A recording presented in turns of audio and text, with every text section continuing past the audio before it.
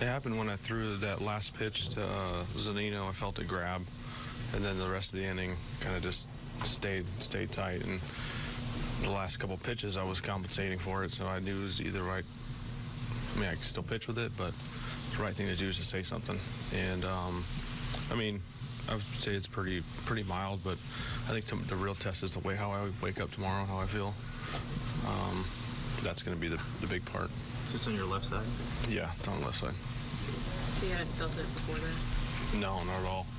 Like, you know, just I think on that extra pitch, I was yanking a couple fastballs, sinking a couple fastballs, and on that one, I think maybe you try to give a little extra or whatever it was. Ball, all I like felt was that on the side, so grab a little bit.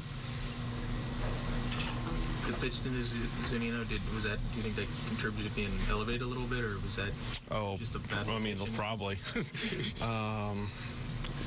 Anything that gives you like a little mini shock or just a grab is definitely just probably causes it to not fully extend it all the way through the pitch. And yeah, like I said, I was pulling the pitch, so I was trying to give a little extra to maybe just get out a little bit more. And that little hip and shoulder separation probably caused it to grab on me a little bit.